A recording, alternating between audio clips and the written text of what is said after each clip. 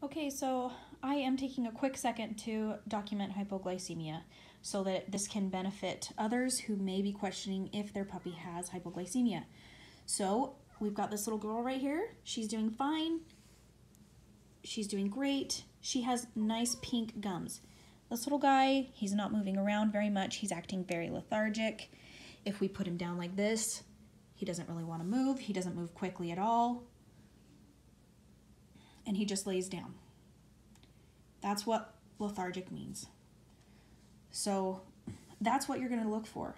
Now I'm going to show you guys the difference between pink and white gums.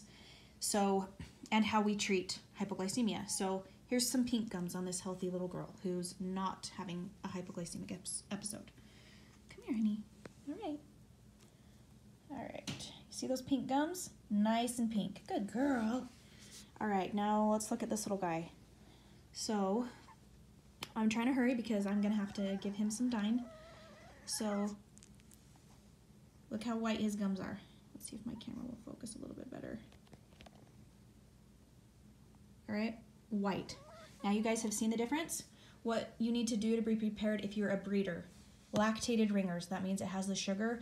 You're going to inject subcutaneously between the shoulders. If you don't know how to do that, you should learn because it's life-saving for these little young puppies. Get them warm. They cannot make the heat on their own.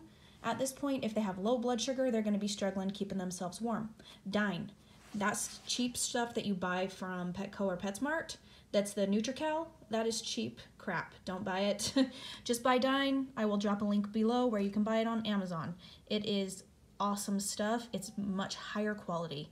This is what you want to actually give your dogs if they have low blood sugar. It's a high calorie gel.